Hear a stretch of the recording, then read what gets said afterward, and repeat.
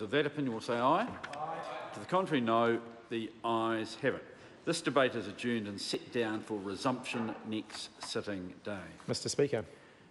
The Honourable Chris Hipkins. Thank you, Mr Speaker. I move that urgency be accorded to the introduction, first reading and second reading of the Parental Leave and Employment Protection Amendment Bill. Mr Speaker, this bill was part of the government's 100-day plan, is part of the government's 100-day plan, and has been well traversed in this House on several occasions previously. The bill previously was passed through all stages to third reading before being voted down the first time.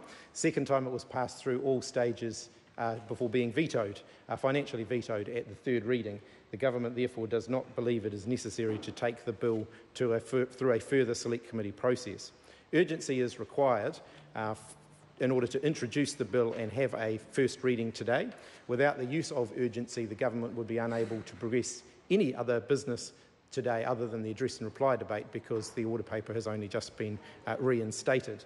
So therefore, there is an important element to doing that. We did seek whether there would be leave forthcoming in order to introduce the bill without the need for urgency and do the first reading today, and it was clear that that leave would not be granted for that. We also sought whether leave could be granted for the bill to have its first and second readings without the need for urgency, and there was not leave forthcoming for that either.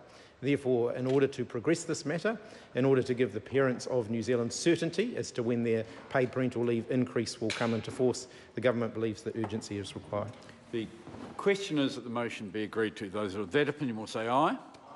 Contrary opinion will say no. The ayes have it. A party vote is called for. The clerk will conduct a party vote.